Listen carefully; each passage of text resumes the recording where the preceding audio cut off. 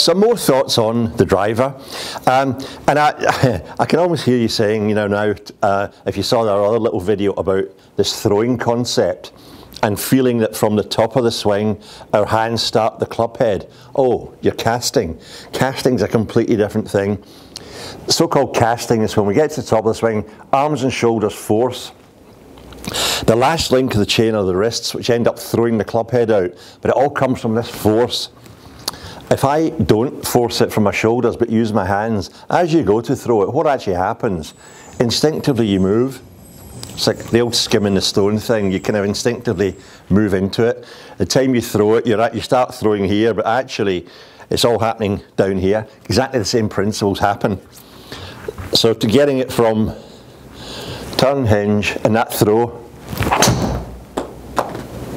felt quite nice.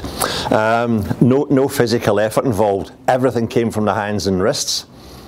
And that one a wee bit further, we're up to about 235 now.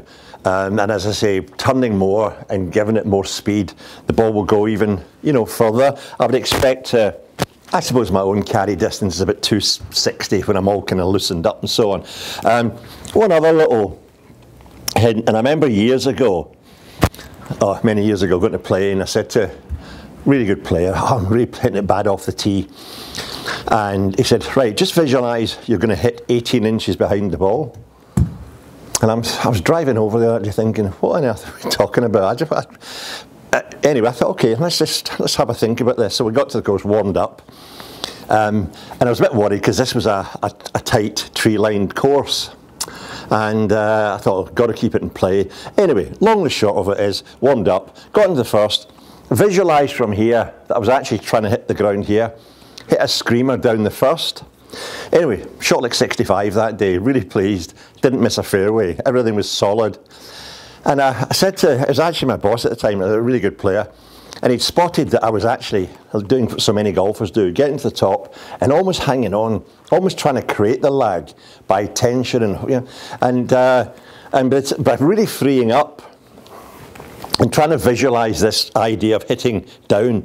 You don't actually do that. Everything else becomes really in sync. So that's another tip. Remember, your hands are throwing it past you.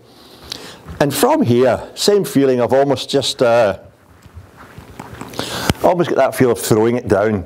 I guarantee you, as soon as you go to throw it, everything will move and you won't actually do this. And you might be surprised how far it goes. Be worth trying it with getting your friend or somebody just to hold your phone up, your camera on the video, and just having a look. 1, 2, and then just throwing it through there. Again, nice strike there.